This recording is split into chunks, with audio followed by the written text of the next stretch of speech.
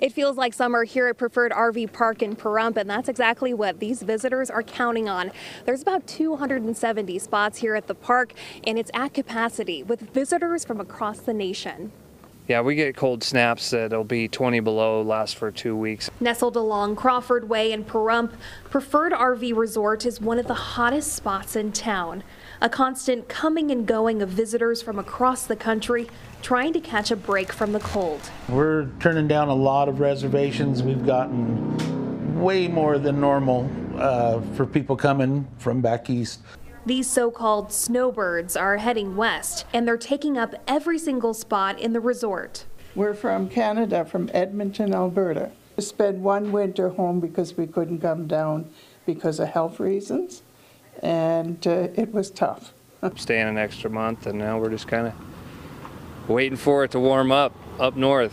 Folks traveling to this RV park can set up their own slice of paradise for up to 4 months at a time. Vegas is just an hour away, but these tourists say that Pahrump is their top destination. Usually Vegas is so crowded, so busy. The RV parks out there, there's not a lot of nicer ones to choose from. You've got one or two that are really nice, and they're could be anywhere from $800 to $1,200 a month to stay there. Here, it's $475 a month, includes everything. Riding bikes, walking their dogs, enjoying the sun. Some of these tourists say they don't know when they're going back home.